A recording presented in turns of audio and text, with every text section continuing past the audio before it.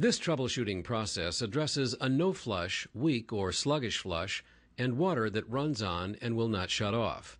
These conditions can be caused by debris in the lower supply, low water pressure from the water supply, a malfunctioning cartridge assembly, or an actuator out of adjustment.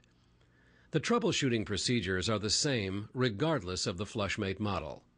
For these conditions, check the water supply line pressure. Insufficient water pressure can prevent the cartridge from sealing or the vacuum breaker to leak. You can determine if you have enough water pressure by shutting off the water, flushing the unit, and then disconnecting the water supply from the FLUSHMATE. Place the end of the water supply line into a bucket and turn the water supply on for 30 seconds. You should have more than 1 gallon of water in the bucket after the 30 seconds. If the water pressure is okay, and before you reconnect the water line, check the inlet to make sure there is no debris on the screen inside the water supply inlet shank. If any debris is found, remove the screen and clean the debris off the screen. Once this has been completed, reconnect the water supply to the FLUSHMATE, turn the water supply back on, let the FLUSHMATE tank refill, and flush. Make sure the actuator is adjusted correctly.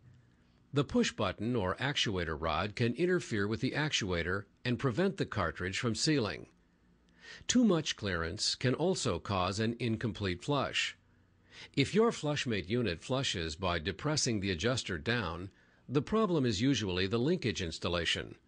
Refer to installation instructions for details on adjusting the actuator, or as mentioned earlier in the video. If the problem still persists, check the air inducer to make sure air is being drawn into it. The air inducer should draw air for 2 to 4 seconds at the start of the refill cycle. At the beginning of the refill cycle, air will be drawn into the FLUSHMATE for 2 to 4 seconds.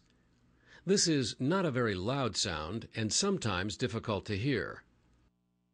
To verify air draw, it is best to cover the hole on the top of the air inducer cap with a few drops of water. Flush the toilet. You should be able to see the water being drawn in when the unit is flushed. If no water is being drawn in, turn off the water supply and flush the toilet. Unscrew the air inducer cap and remove the duckbill valve from inside the cap to remove any obstructions.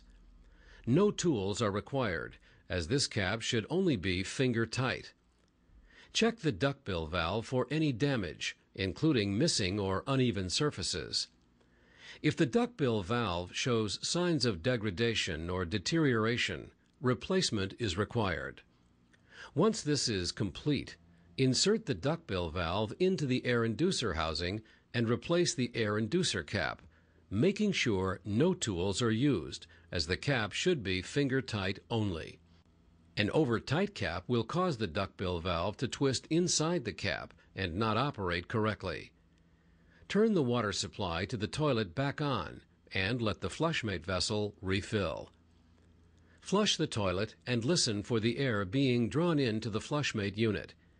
If the problem still persists and the upper supply is not damaged, proceed to the cartridge troubleshooting portion of the video. If either the air inducer or the vacuum breaker portion of the upper supply assembly is damaged, it is best to replace the entire upper supply.